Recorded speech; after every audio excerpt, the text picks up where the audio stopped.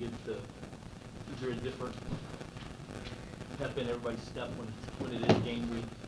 Of course, everyone's excited.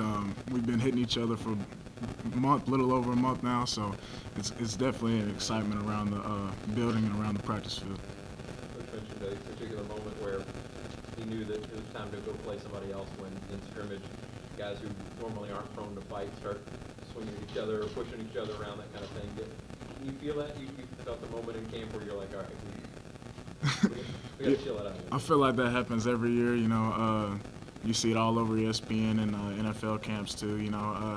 You get to going against the same guy for a month, and things can get chippy.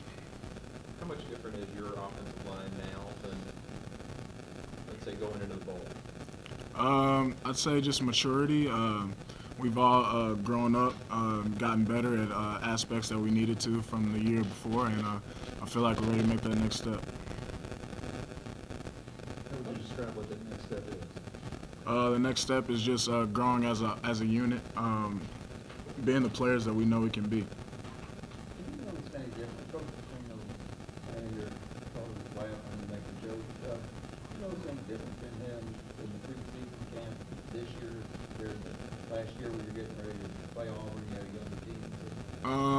Not really. I'd say Coach P is pretty consistent. He's a guy that knows how he wants his football team to be, and he drives us to be the best players we can be.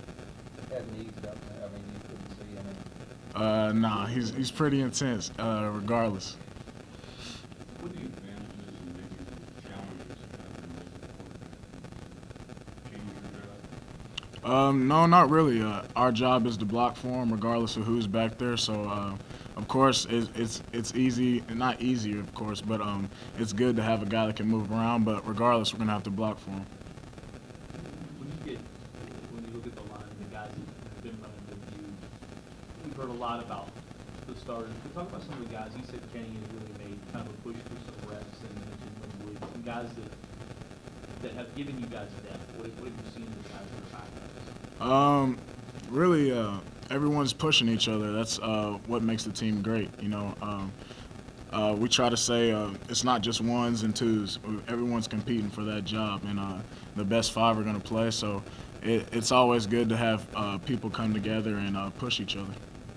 How much more comfortable are you having guys around you with some experience and you being kind of the leader of this team? I'd say I'm pretty comfortable, yes. I've had a lot of starts, played a lot of games, and the guys around me, we're all coming together and becoming smarter on the field and our film study and things such as that.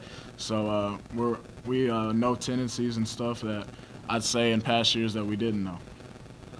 You guys entered the season in the top 25, but there's two teams in the division in the top 5 right now. You guys talked about the expectations, how some people are saying you guys are a dark horse team? No, not really. We're just worried about what we control on the field. We're ready to go out in this first game and put it out on the field. What do you know about Charlotte? They're going to be a bunch of different looks, I guess.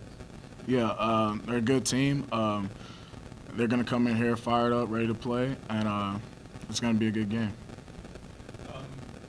Lamar has publicly talked about how basically had your all's back and said that last year I didn't know some of the plays, and that's maybe why the blocking didn't look good up front.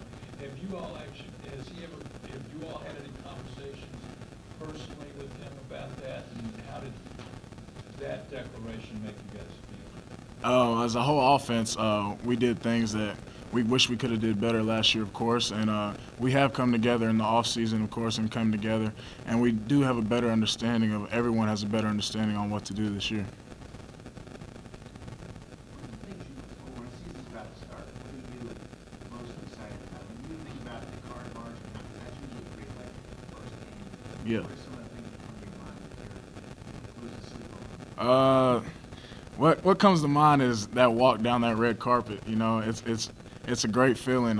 It's really breathtaking, actually. I played a lot of games here, and it never gets old. It's kind of nice to play on Thursday night, first time out and be under the lights, things like that. Yeah, it's pretty cool. It kind of takes you back to high school, Friday Night Lights kind of thing. And, yeah, it's exciting. You're expecting a good game. I think this line is 39.5. How do you view with that and try to put that out of your mind? Yeah, that's just out of our control.